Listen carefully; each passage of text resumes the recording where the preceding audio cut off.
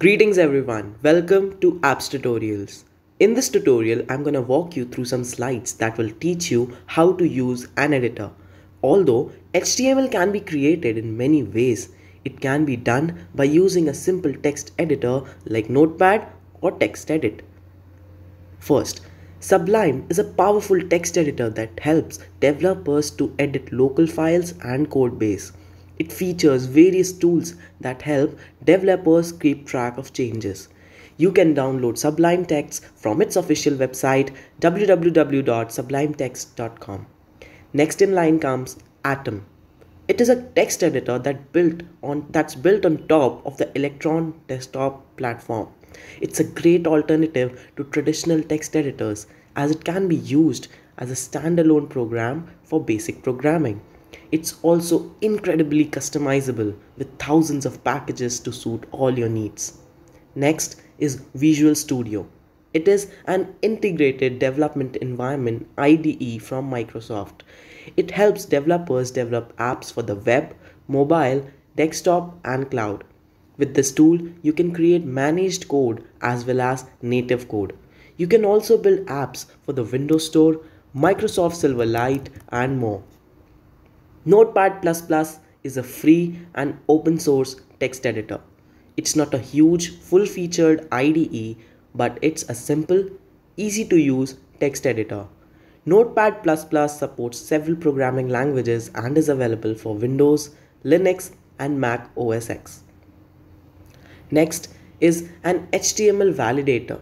It is a program used to check the validity of HTML markup in a web page. It is a specialized piece of software that can check for syntax and lexical errors. This is because HTML is not compiled and it is forgiving in terms of errors. An HTML validator checks for syntax errors in your code. It parses and tokenizes each line of code to check for open tags, missing delimiters, or other required parameters. If these parameters don't have the right values, your web page won't look the same. Next, social coding is a great way for developers to collaborate on projects and share ideas.